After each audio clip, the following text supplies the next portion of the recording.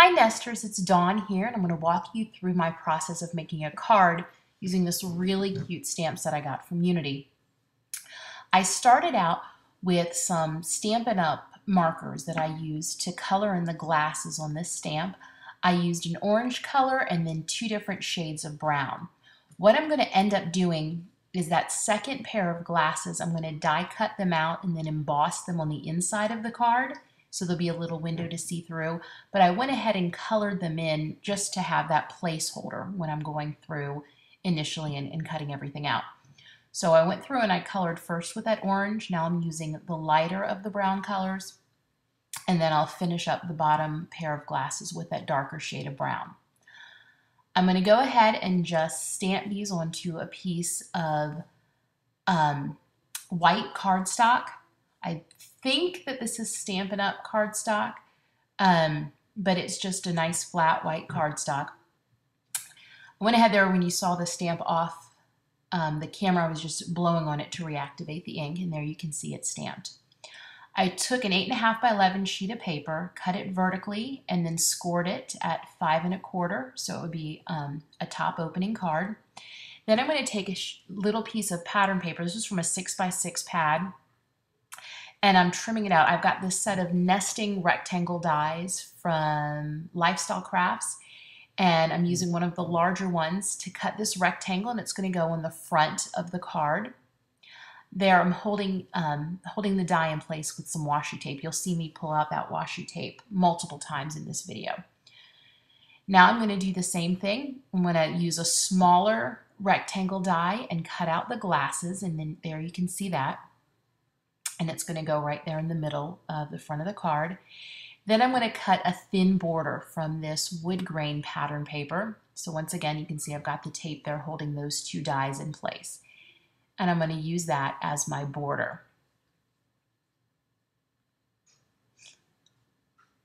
Now, this is not on camera, but I went ahead and I adhered down the orange pattern paper and that brown pattern paper frame. The white paper with the glasses right now is just laying there in place. I went ahead and I took my small die, taped it in place, and I'm going to cut out that one pair of glasses. I went through twice with my Big Shot and it still wasn't enough to cut it, so I had to go through one more time to get that rectangle cut out. Now I'm taking that same wood grain pattern paper, cutting another rectangle from it, and this is going to go in the inside of the card.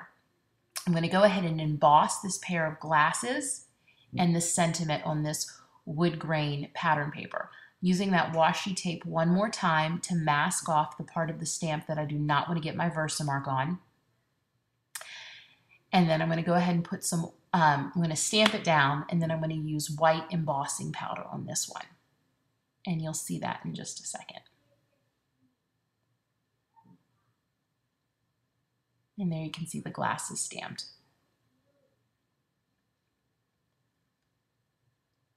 I forgot to run my powder tool over the card the first time, so you can see a little bit of the powder got stuck there, but I was able just to brush it off with my fingers before I used the heat gun on it. Now I'm going to head and do the same thing here with the sentiment. I used the Versamark one more time, and I'll go ahead and stamp that down, and then once again I'll cover this with the white embossing powder.